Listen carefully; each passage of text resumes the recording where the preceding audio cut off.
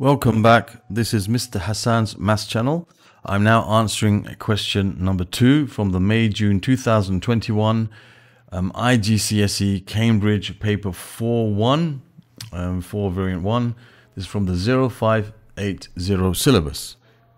And this question is about speed time graphs.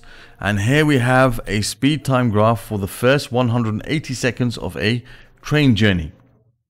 Okay, up to here is 180 seconds. It tells us first to find the acceleration in meters per second of the train during the first 50 seconds. Okay, so we've got to find the acceleration of this train in the first 50 seconds. Okay, so now the acceleration of from a speed time graph is found by using the gradient. The gradient of a speed time graph tells us about the acceleration, because acceleration is the rate of change of speed. And that's what gradient is, the rate of change of something. So the rate of change of the speed, which is y, over the rate of change over time, which is x, will be the gradient. And we can see in the first 50 seconds there is a constant gradient. So therefore the acceleration in the first 50 seconds is going to be given by the change in y over the change in x. We can see this point is the point 59. And this, of course, is the point 0, 0, starting from rest, 0 seconds. So the acceleration is the change in y, which is 9 minus 0, over the change in x, which is 50 minus 0, which is, of course, 9 over 50. And that will give us our answer. So we have 9 divided by 50, which gives us, I think, 0.18. Yeah, 0.18 meters per second squared. There's the answer to part A. Now, for part B, it says, after 180 seconds, the train decelerates at a constant rate of 1,944 kilometers per hour squared.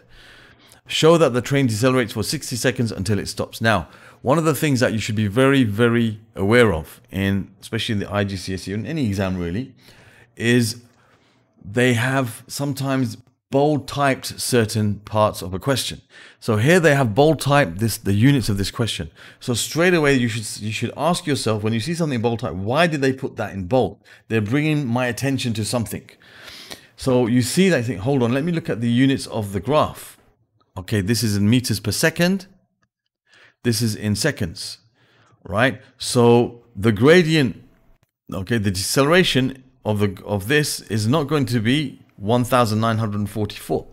Okay, we'd think the gradient, the acceleration is the gradient, so deceleration, so we'd say the acceleration is minus 1,944. Well, of course, it's not that for this graph, because this graph is in meters per second against seconds.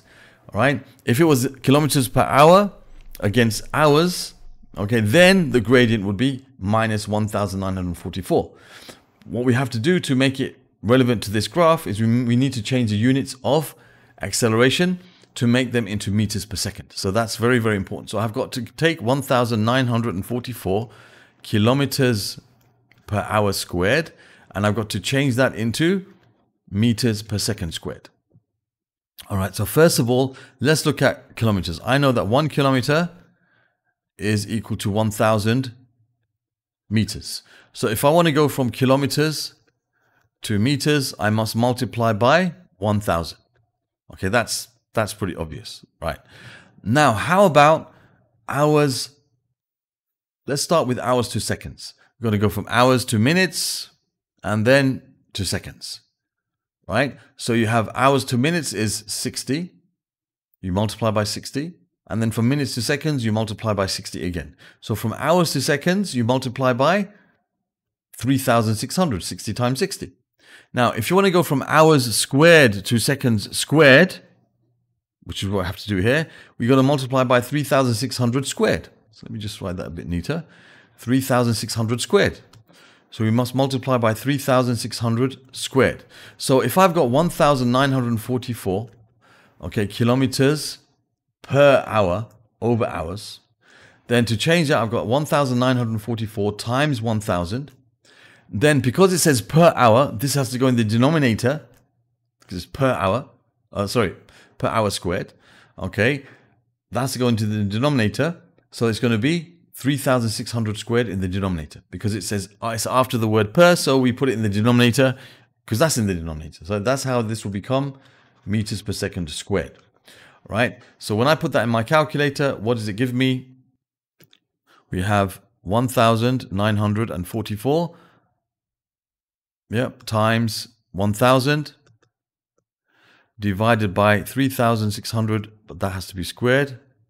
So that gives us 3 over 20, which is 0.15 meters per second squared.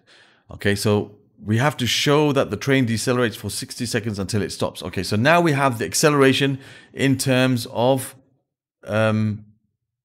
meters per hour squared. Kilometers, sorry, this is now meters per second squared. What did I write hours for? In terms of meters per second squared. Okay, so now if we take this section of the graph here, okay, we know the gradient of this graph now is going to be negative. This is the deceleration. So therefore the acceleration is going to be negative 0.15 meters per second squared, because acceleration is negative deceleration, right?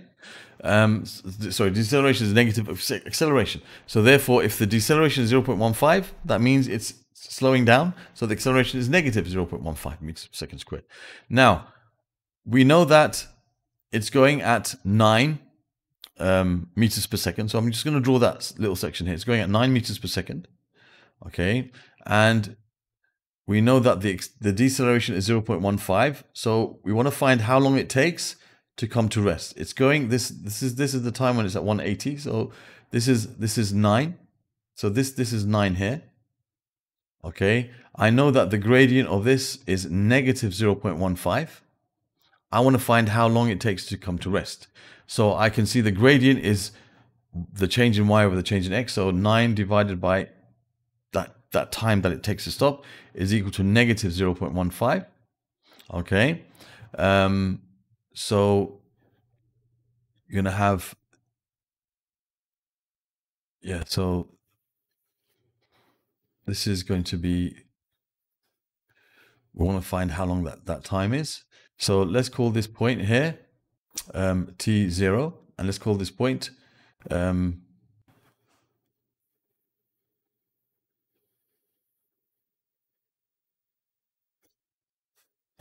so now we know the acceleration is minus 0.15 meters per second squared. We got to find how long it takes for it to come to rest. So we have the graph here. All right, we can see that at 180 seconds is at 9. Okay, so if we look at our graph, let me just make a little sketch of it over here so we can see. It goes like this. Okay, so at 180 seconds, it's at 9 meters per second. And we want to show how long this time is for it to come to rest. I know that this is going to be, acceleration is negative 0.15. So I know that that's the gradient of this line. So I've got to work out how long it takes. So I know that, let's call this point 180 and 9. Okay. And this point, let's call it T and 0. It's come to rest. That's the speed 0. Okay. So 180 and 9 and T0, the gradient is going to be 9 minus 0 over 180 minus t is equal to negative 0.15. So this will tell me the time it takes to come to rest. So I've got, well, the total time when it comes to rest. So this will be 9 divided by minus 0.15 is equal to 180 minus t. So we have 9 divided by minus 0.15. So 9 divided by minus 0.15. That's going to be minus 60. I forgot the minus there. So it's going to be negative 60. So we can see it's going to be that 60 seconds. So it's going to be 180 minus t. So if I rearrange this, t is equal to 180 plus 60. So t is equal to 240. So I know that it comes to rest at 240 seconds, which is over here. So we can see that that is 60 seconds. 240 minus 180 is 60. So we can say there, therefore, I'll run out of space. 240 minus 180 is equal to 60 seconds. So we can say that this is showing that, that time is 60 seconds. Okay. Then it says complete the speed time graph. So we have to just basically draw a line up till that point from where we were. So we draw a line joining 240 to 180 over there, and that's completing that's 240. That's completing the speed time graph. That's part B of the question. And then part D, it says calculate the average speed of the train for the whole journey. Okay, so we've got to find the average speed for the whole journey of this train. So to find the average speed, what we need to do is to have the total distance divided by the total time. So the average speed of a journey is the total distance traveled divided by the total time taken. Okay, now the distance traveled is found by finding the area under a speed time graph. Now, the area of this speed time graph, you can do it in different ways. The way I prefer to do it is to use the fact that this is a trapezium, and the area of a trapezium is given by the formula. The area, I like to write it like this: the distance between the parallel sides, which is h, divided by 2 times a plus b, which are the sum of the parallel sides. So the distance between the parallel sides is this distance between these lines, which is of course 9. So that's your h. So the area is going to be equal to 9 over 2 times, and the sum of the parallel sides is going to be this length here plus this length there. Of course, the one underneath this we can see is 240, and the one on top is between 50 and 180. So 180 minus 50 is 130. So we can see this is going to be 130 plus 240. So that will give us the total distance traveled. So we can say the total distance, as we said, 9 over 2 times 130 plus 240 over the total time, which of course is 240 seconds. That's for the whole journey. So when we stick this in our calculator, it will give us our answer. Okay, so we have 9 over 2 times 130 plus 240, and that's all divided by 240. And that gives us 111 over 16, which we'll write as a decimal as 6.3975. 6.9375. And that's meters per second. Now, this number stops. It's an exact answer. So technically, I mean, you should really write this as it shows, because we have to give our answers if they're exact, okay, as exact answers, and if they're not exact, we round them to 3SF unless otherwise stated. So this is technically an exact answer, but because it goes on for a little bit, if you wrote down 6.94, it would also be acceptable, I guess. That they would probably accept that as an answer, but it's better to write it at 6.9375 because it stops. It's an exact answer. It's not something that goes on and on, so therefore it's considered really an exact answer. And leaving it in this form is probably the best thing to do. So that's the answer to this question here. Question number 2 from May, June 2021. I hope that was clear. All right. The important thing in this question is this bold type. Always take care.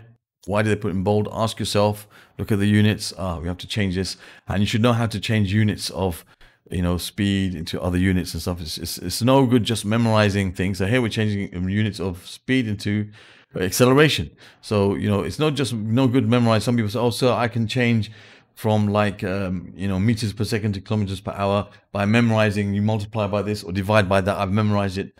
If you don't understand how to do it from the beginning, then you get a question like this, you're going to get confused. It's not, just memorizing it is not good enough, right? So you have to understand how you get about, how that comes about. So it's always a good idea to know how to, derive these things. Because you get a question that's slightly different, you'll be lost. All right, so that concludes this question. Other questions from this particular paper can be found in the playlist that will appear in this region over here. Other questions about speed time graphs will be in the playlist. This is all the IG questions on speed time graphs will be in the playlist over here. You can subscribe to my channel by clicking on this link, and you can watch this video, which will tell you how to use my channel to find material that you might find useful in your revision or just your general maths learning. Thank you for watching, and see you soon.